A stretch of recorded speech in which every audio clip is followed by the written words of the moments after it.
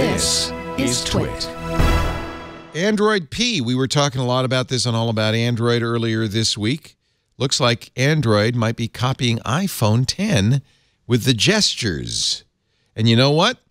I'm happy if they do, because the gestures in the iPhone 10 are actually the best thing about iPhone 10. It is a very natural way of moving around.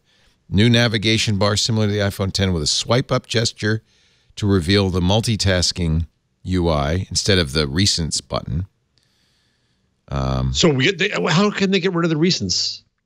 You swipe up instead.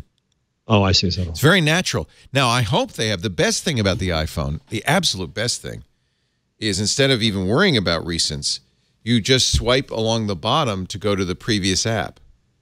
Just like that. It's very natural. See how natural that is? You just swipe. I want to see, because sometimes I get up with 20 apps running. I just want to see what they are. Well, you can still do that. That would be the theory, is you would be able to do that. I don't know. Well, how do I get to all of the apps? Well, then? Google's presentation may look different than this. Yeah, right. But the idea is you get to all the apps on the iPhone by swiping up. You see a little bit, and so that's what they're thinking.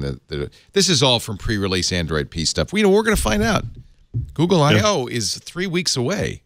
Exactly. 3 weeks away. Hard to believe. 3 weeks away.